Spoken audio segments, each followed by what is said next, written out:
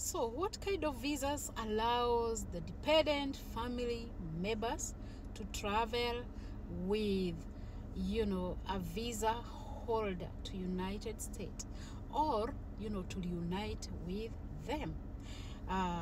We are talking about the H-2A visa holders, the H-2B visa holders, the H-1B visa holders. Even talk about the F-1, student visa holder, the M-1, for the non-academic vocational studies visa holder. We are talking about J-1 visa holder, the student exchange visitor visa holder.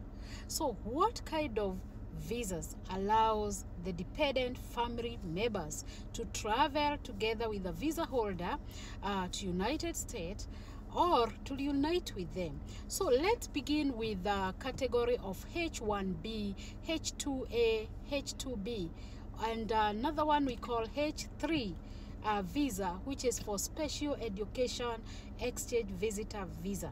So for that category, if you chance to get those kind of visas, your family members or your dependent family members can travel with you through a visa called H4. H4 visa allows your dependents to travel or to unite with you in the United States. Let's talk about the case of a student.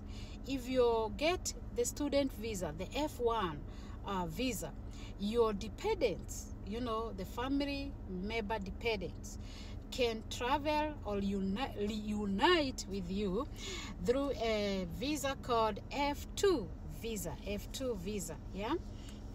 And as well, for the M1 visa, we have M2 for the dependents. For the J1 visa, we have J2 for the dependents.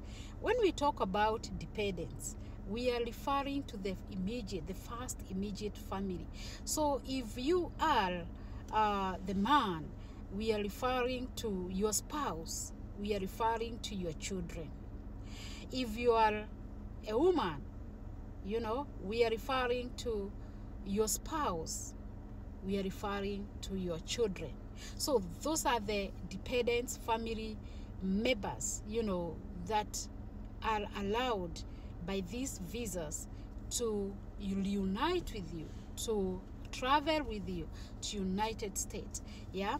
And I had this question asked by one of the followers, if I get a H2A or H2B visa, can my family dependents travel with me? Can they join me in United States? And the answer is yes, through H4 visa.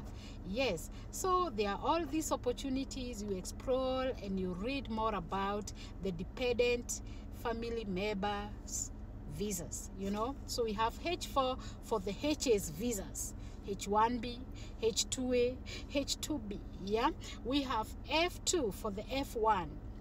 We have M2 for the M1. We have J2 for the J1. Yes, this is 10 US. Like, share, follow, and let's continue empowering with knowledge. Yes.